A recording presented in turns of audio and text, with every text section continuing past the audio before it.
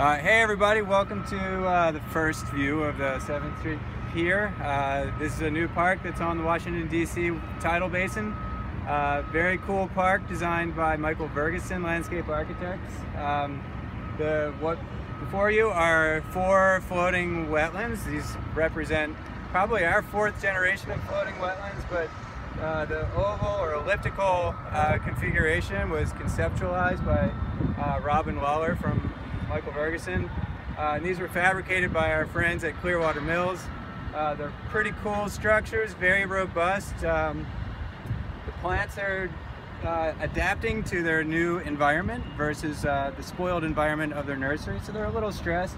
But hopefully they take off early spring next year and they're going to be beautiful. Take care.